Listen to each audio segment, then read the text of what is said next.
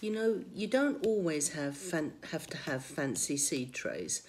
Not everybody can afford fancy seed trays, and also you don't really need to, because I like to upcycle things. And someone was throwing this tray out, and it's got a lid on it like this, so it makes the perfect little propagator. And I am going to use it to sow some of my lettuces in.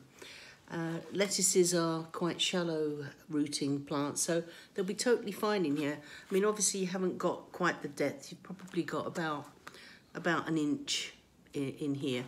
So you wouldn't want to put anything that has huge big roots in it, but for small seeds that you're going to prick out fairly quickly, it's totally fine. So I'm going to use it for my lettuces, and I'm going to plant an array of lettuces in here right now. And I may, because it is so big and I don't need that many lettuces, I might actually put some brassicas in here as well. But I shall get on with that, and I'll just show you what I'm going to be doing. So I've got some canasta. Turn that up the right way for you. Just got to be careful that all the seeds doesn't fall out. Some canasta. These are a really nice summer lettuce. So I'm going to pop some of those in here, and I've already moistened the tray, and I put a fine-ish compost in here, because compost now, unless you spend a fortune, a lot of the composts are made up with lots of kind of very bulky wood, I don't know, bark, cuttings of all sorts of things, and it's not very great for sowing seeds in, I don't think. So I'm trying to find a seed sowing compost that doesn't cost the earth. And as I grow an awful lot of seeds, I need a lot of seed sowing compost, so I don't want to have to get a mortgage out to buy the compost. So I've got some in here, and I shall just pop some of these seeds in for the summer. And I just lay these on the top. So I'm going to be putting it in this one. Let me just move that so you can see it a bit better. Just do a little sprinkle over the top. So other hand, so you can see.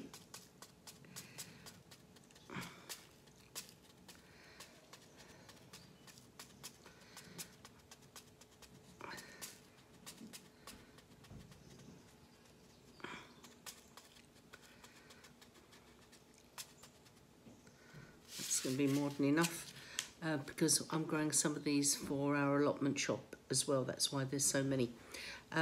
Now you can just put a small layer of compost on the top of that, but I prefer vermiculite, so I shall put some vermiculite on the top rather than the compost. But I'll show you the whole lot once I've got it all sown.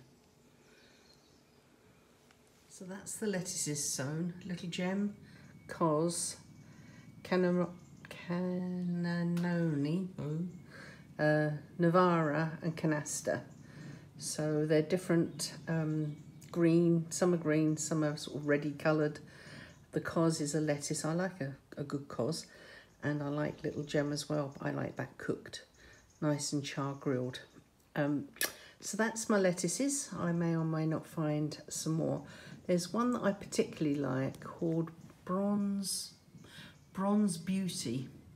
And I know that I've got some seeds, but I can't find them off the top of my head. So if I can find those, I'll add that to the list. So I shall cover those in some vermiculite, shut the lid down, and that's it. So as I said, don't always fret if you don't have bought seed trays. Just use what you can and what you can pick up. Recycling plastic is brilliant rather than having single use as well, so it's always a good thing. So in the matter of a few days, all the tomatoes came up and they look beautiful, and I've got quite a lot of them, and I've already started pricking some of them out, but I'm going to finish these off today. And within about 3 days all the lettuces came up, and I've been pricking them out for the last couple of days, and this is the last lot that's left now, which is some little gems. And I managed to find the tomatoes that I wanted to pop in, some green doctors that I found, so I popped those in and they're up too. So it's going to be a very big pricking out day for lettuces and all the tomatoes that I popped in the other day. I've been quite amazed at how quick the lettuces came up, and I'm sure it's because of this little kind of cloche greenhousey thing that I've created with this cake box that was going to be thrown in the bin. So don't think about single waste plastic. Use everything that you've got, because you never know. Very useful.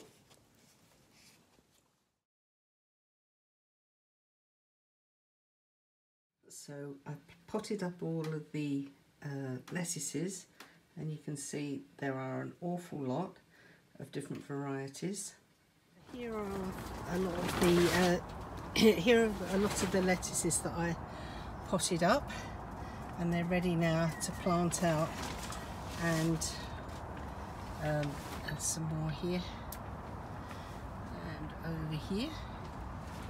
So we're going to get those ready, and I'll show you some mixed lettuces that I've already potted on. Here are my mixed lettuces for the food bank and for our plant sale, and I think that they're looking rather lovely. Yeah.